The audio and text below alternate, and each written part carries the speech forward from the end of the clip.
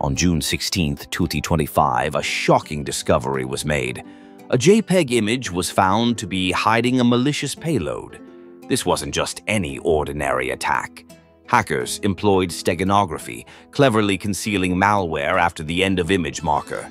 This technique made it invisible to the naked eye and most security tools, allowing it to slip right under the radar. The image itself was hosted on a suspicious domain, meticulously crafted for stealth. Even the Base64 code was manipulated, swapping A for AT to dodge detection by scanners. This level of sophistication shows just how determined these cybercriminals can be. Once decoded, the file revealed a .NET DLL, fully executable Windows malware.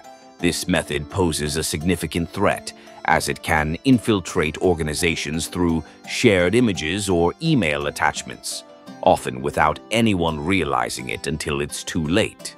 So, what's the takeaway? First, never trust image files blindly.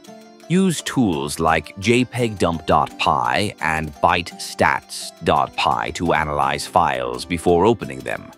And don't forget to train your team on advanced obfuscation techniques to stay one step ahead of these evolving threats. Cybercrime is constantly changing, and it's crucial to adapt and protect yourself.